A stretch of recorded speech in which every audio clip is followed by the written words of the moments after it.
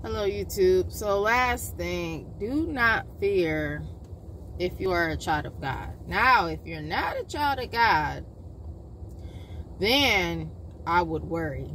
Okay? We shouldn't fear. We should always keep our faith. Be ready. You can't just know these things are about to happen and not do anything. Take precaution, okay?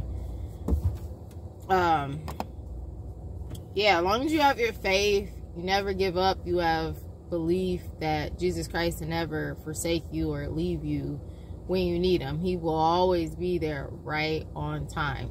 So don't fear nothing in this world that's coming. We are not fearful of anything. We're just telling you things so you know that you're prepared too, and you know what's about to happen before it hit the fan. Like these people in different countries, they already know what's about to happen. You know, a lot of people know exactly what they're doing. Biden know what he's doing, you know, with this whole infrastructure bill and all this BS. A whole bunch of stuff he's doing has caused so much war this year.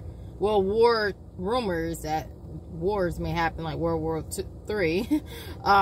Excuse me. A lot of things that is just not good. You know, senior citizens literally aren't getting money yet. You know, well, they stopped the parents tax credit money and stuff, so they're leaving the seniors hanging. Like, it's just a lot of things that he has just screwed up, made 10 times worse.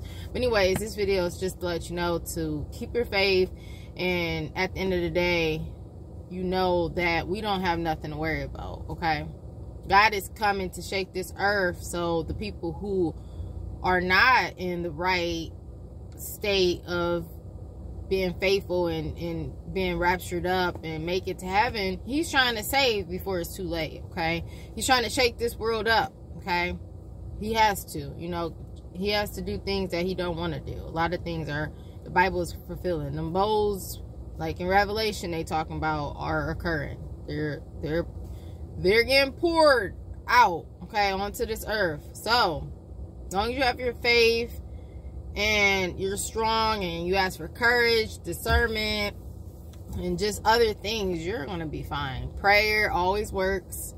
Okay, God bless.